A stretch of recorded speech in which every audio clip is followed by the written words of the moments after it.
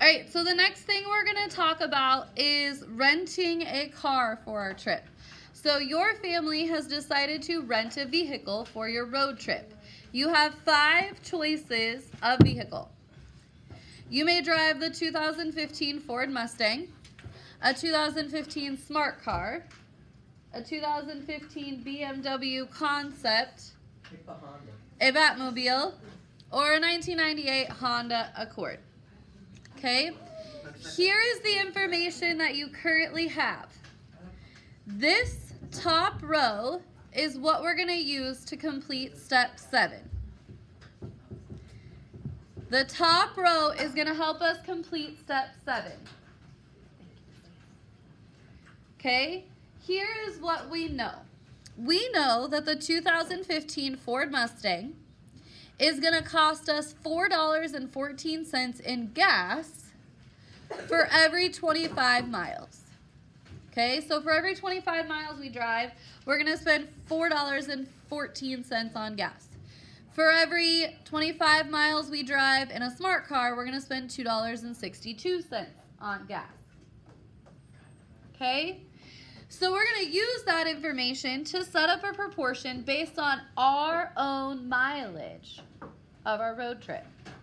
Okay, so I'm going to show you an example for the 2015 Ford Mustang, and pay close attention to what I tell you to write and what not to write, because parts of these are going to be different for every person.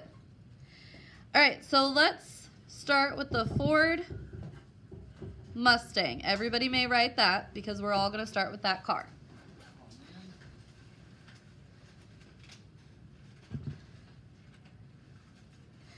And actually, we have an extra spot in this table, so I lied. We can all do this example.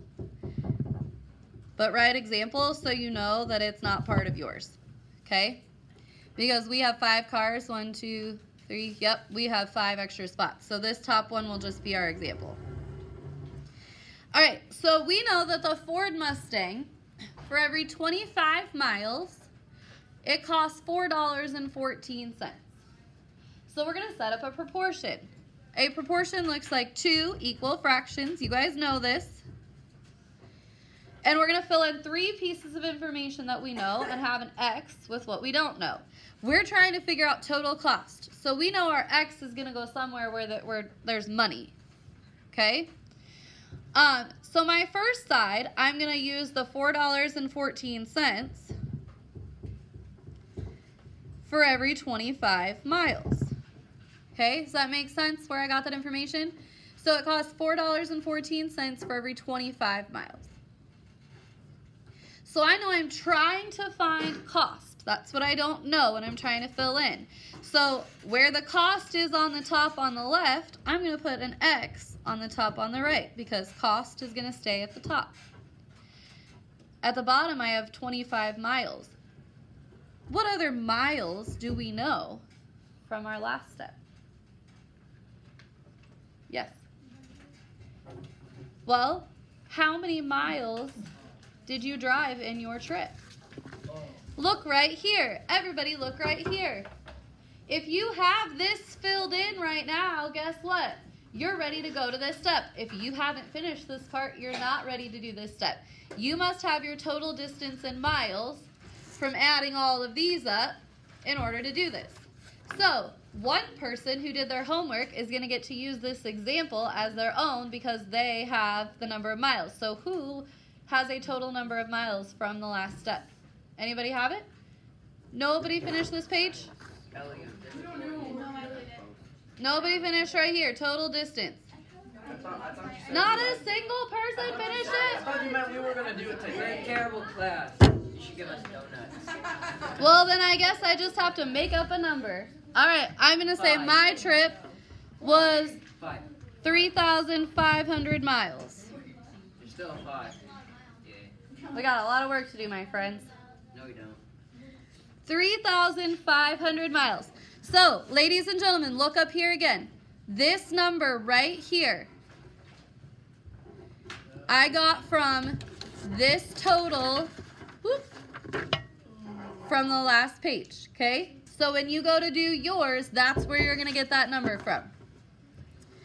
I have a proportion. How do I solve a proportion? Cross multiply. So I have 25x equals $4.14 times 3,500 miles. So I would now get my calculator and I would do $4.14 times 3,500. And I get 14,490. How do I solve from here? I divide by 25. Good. So 14,490 divided by 25 will give me my final answer.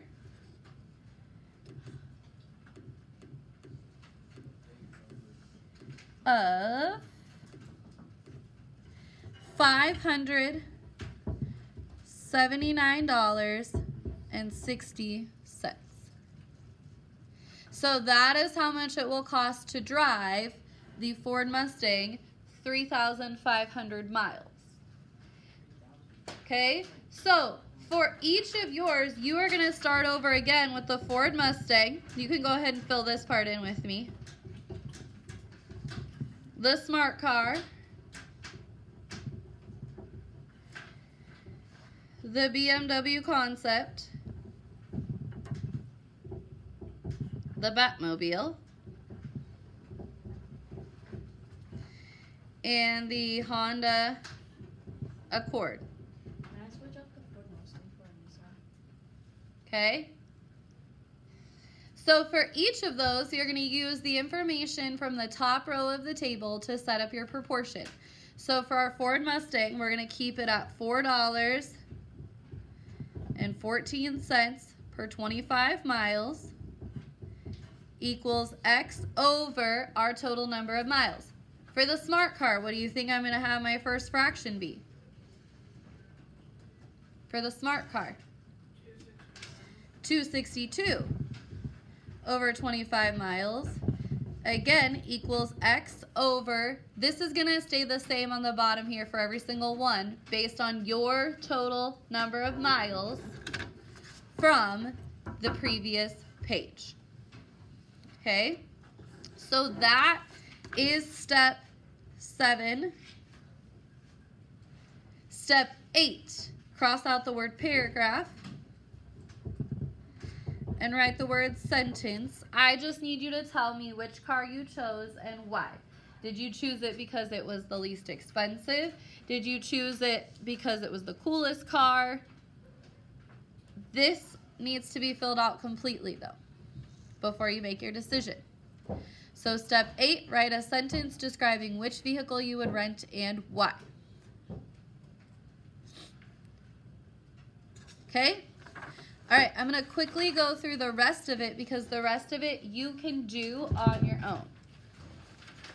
So step 9, you get to decide how many days you will spend in each city and what you will do. Okay? So city 1, you're going to write the name of the city right here. So whatever your first city is, let's say you decide to spend 5 days there, and you're going to list some activities. You may use Google to look up things to do. I would like 2 to 3 per city activities. You need to be specific. Okay, so it has to be something that is in that city. Don't just put, I'm going to sleep, I'm going to eat. Okay, be specific. Step 10. You can travel 800 miles per day by car. So you need to find out the number of days you will spend driving. Okay, so this is how many days you will spend actually doing things in the city. This is where you're going to say, how many days are you going to drive? So if I'm driving 3,500 miles, which You are not, so don't use that number. But if that's my total number of miles, that's going to tell me how many miles I can travel per day. So it's going to tell me how many total days. This is how many I can travel per day. This is my total. That's going to tell me how many days I'm driving. So this is your days spent driving. This is total length of vacation. So all of the days you spend sightseeing plus the number of days you spend driving. Question? Does it matter how long we're in each city? Nope, you may choose that. Okay? Step 11, you are going to calculate your hotel cost. You must stay in hotels. You must try to do a variety. Don't just say, I'm going to spend all days, you can't sleep in your car, all days in a 5-star hotel just because you don't want to fill out this table, okay? Spend 1 night, 3 nights, 6 nights, whatever. So hotel rating, number of nights, cost per night, total cost. Question. Okay? Can you find a hobo that lives All right. and join them? Step 12. For each day you spend driving, you will eat 3 meals. So you may choose where to eat your meals. Are you going to go to a fast food restaurant, a chain restaurant, or a fancy restaurant? Okay? How many of each? Maybe the days that you're driving, you're going to do fast food, but the days you're in the city, you're going to do fancy restaurants. Okay? You decide, fill in the table. Okay? Step 13. This is important. You're going to go back to the car page and read the table to answer this question. So you know how we only use the top line for that last activity? This is where we're going to use the other information. Okay? Then you get to calculate the total cost of trip. Look, they even told you what page this was on. So that's your total fuel. That's gas. This is your total rental car from step 13.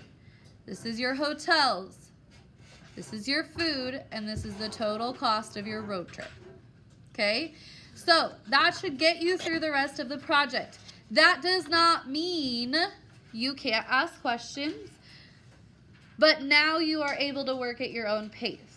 You have today, tomorrow, and we will decide about next week tomorrow. I will tell you, you will earn more days the more on task you are. Are there any questions? All right, you may get started.